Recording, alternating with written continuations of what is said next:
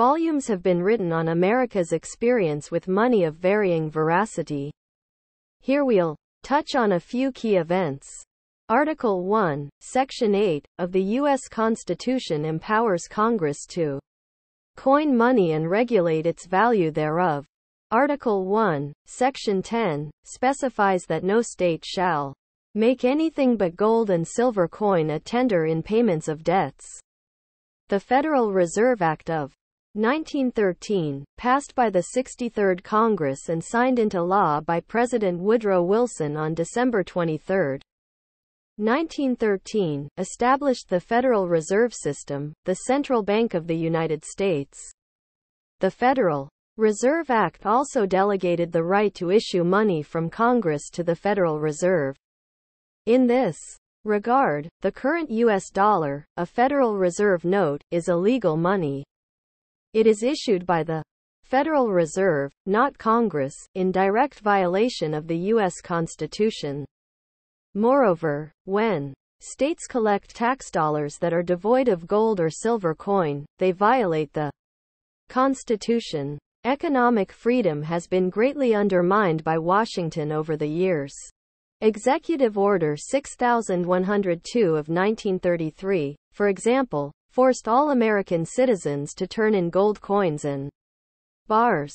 Gold ownership in the United States, with some small limitations, was illegal for the next 40 years.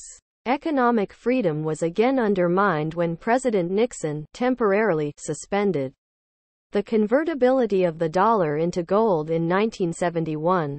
This action removed any remaining protection workers and savers had against their hard-earned dollars being inflated away. But now, as the year 2022 nears its close, another extremely destructive event approaches. Proof of concept project over the last 110 years. Economic freedom in the United States, as in the world, has been in decline. Through a continuing process of debasement, the Fed has inflated away 96% of the dollar's value. In other words, today it takes $1 to buy the equivalent of what 4 cents could buy in 1913. This is a downright disgrace. Yet over this time, the paper dollar did preserve some modicum of economic freedom. Payments in cash provide some level of privacy in what you're buying and selling. Specifically, the government is unable to readily trace and monitor transactions conducted using cash. This soon may change. Have you ever heard of something called the New York Innovation Center? On November 15, the Federal Reserve Bank of New York published a very important press release. Here's a key excerpt. The Federal Reserve Bank of New York today announced that its New York Innovation Center, NYIC, will participate in a proof-of-concept project to explore the feasibility of an interoperable network of central bank wholesale digital money and commercial bank digital money operating on a shared multi-entity distributed ledger. This U.S. proof-of-concept project is experimenting with the concept of a regulated liability network. It will test the technical feasibility, legal viability, and business applicability of distributed ledger technology to settle the liabilities of regulated financial institutions through the transfer of central bank liabilities. This, without question, marks a significant step in the Fed's efforts to roll out a central bank digital currency, CBDC. The project, as we understand it, will inform how the Fed intends to work with actual banks to introduce a digital dollar. This digital dollar would ultimately replace the paper dollar and would eliminate the privacy of cash payments. Traceable and programmable. David Hagit, publisher and editor-in-chief of the Great Recession blog, has been closely covering the rapidly approaching advent of CBDCs and digital dollars for several years. Hagit recently offered the following perspective as to the significance of what's at stake. We're on the brink of a dramatic change where we're about to, and I'll say this boldly, we're about to abandon the traditional system of money and accounting and introduce a new one. The new accounting is what we call blockchain.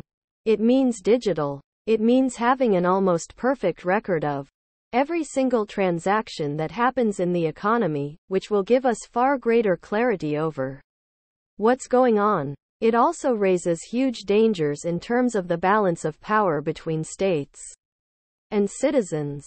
What you must understand is the adoption of a digital dollar by the U.S. government would be one of the greatest expansions of federal power ever made. You also must understand that a digital dollar would be much different than a cryptocurrency like Bitcoin, which is decentralized and has limitations on its ultimate quantity. The key distinction is that Fed-issued digital dollars would be traceable and programmable and would be integrated with the Fed and private banking. Specifically, digital dollars would be programmed to have various rules and restrictions governing how and when they are spent. We know from the executive order released by the Biden administration on March 9, which required several federal agencies to study digital currencies and to identify ways to regulate them, that CBDCs and other policies governing digital assets must mitigate climate change and pollution, and promote financial inclusion and equity. What does this mean, exactly? At the World Economic Forum, WEF, earlier this year, one zealous central planner clearly stated that the intent of traceable and programmable CBDCs is to monitor where you are traveling, how you are traveling, what you are eating, what you are consuming, individual carbon footprint tracker. Will your state reject the Fed's digital dollar? U.S. government debt is now over $31 trillion. Tack on unfunded liabilities like Social Security, Medicare, federal debt held by the public, and federal employee and veterans benefits, and the government debt number jumps to over $172 trillion. What's more, trillion-dollar deficits year after year imply that the government is borrowing money to pay the interest on the debt. At this point, there really is no honest way for Washington to ever repay all this debt. The tracking features of CBDCs are very appealing to central planners and government control freaks. But we believe what's compelling the urgency of a Fed-issued digital dollar is the elaborate cover its rollout will provide. The introduction of a digital dollar can and will be used as a means to obscure an outright default. Your account may get credited with digital dollars at rollout. However, these new digital dollars will come at a price. We're not entirely clear on what that is, but we think it'll involve a loss of value that's proportional to the insane levels of debt that Washington's on the hook for. In short, this is a last-ditch effort by Washington to mask a government default. If you don't own any physical gold and silver yet, what are you waiting for? Don't overcomplicate things.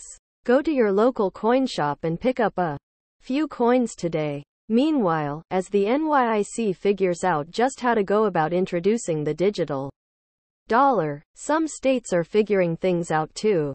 In fact, certain states may not be too keen on a Fed-issued, traceable and programmable digital dollar. Utah, Nevada, Wyoming, and New Hampshire are already issuing goldbacks.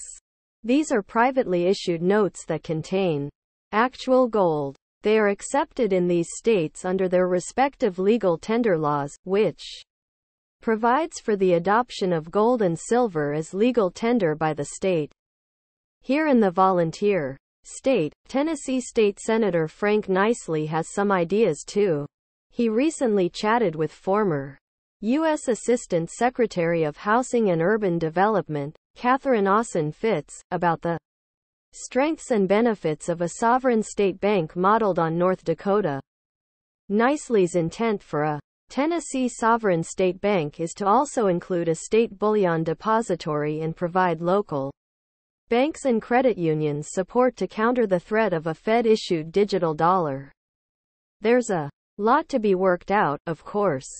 Nonetheless, it's about time state and local jurisdictions stood up to Washington and the Fed, developing gold-based local alternatives to the Fed's digital dollar is a start. Your economic, personal, and political freedoms depend on it. Asterisk. The window to protect your wealth and financial privacy is closing. And it's closing quick. I don't like it one bit. But I'm not going to stand around powerless as Washington's control freak sociopaths destroy everything I've worked so hard for. For this reason, I've dedicated the past 6 months to researching and identifying simple, practical steps everyday Americans can take to protect their wealth and financial privacy. The findings of my work are documented in the Financial First Aid Kit,